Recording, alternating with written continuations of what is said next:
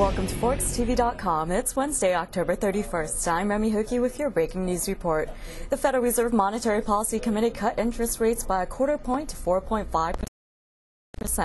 The rate decision was a 9-to-1 with Fed's President Thomas Hoenig voting to keep rates on hold.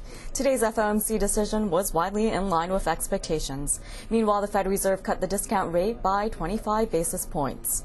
In post-FOMC trade, euro-dollar is at 144.60 as of 2:35 p.m. Eastern Time. Sterling dollar is at $2.0787.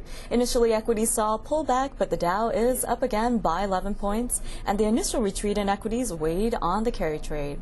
Now we're joined by Brian Dolan, Chief Currency Strategist at Forex.com, with his post-FOMC Forex commentary. Hi, Remy. Today, the Fed lowered interest rates by 25 basis points, which is what the market was expecting. The accompanying statement, however, was a little hawkish than what the market had been looking for, and the key element there was that they indicated that the risks to growth and inflation are roughly balanced. And in the previous statement, they had indicated a preoccupation or a focus on the risk to the downside growth and putting inflation in a secondary position.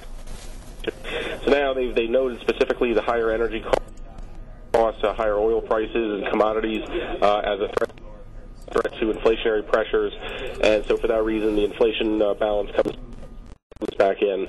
So overall, this is a little bit more hawkish. This is it's not the pre-indicator of further rate cuts to come. It's much more of a data-dependent wait and see outlook. What this means for the dollar overall, or in the currency market, it's a bit. It's right now it's weighing on the carry trade because the stock market is not liking the balanced view and the fact that further rate cuts might not be forthcoming. But obviously, the short dollar trade is still in play, and the market has been betting on lower interest rates on the expectation of weaker U.S. growth going forward anyway. So the Fed right now doesn't have the data in hand to give that same indication, but the market certainly still has that same overall viewpoint, and they're going to continue to keep selling the dollar. So right now we're just going through a few fluctuations in the immediate aftermath of the release, but essentially we're expecting the dollar to return to weakness, basically, so the euro continuing to move higher, the British pound continuing to move higher, and the main reservation to the whole resumption of the dollar decline is the fact that we had pretty significant.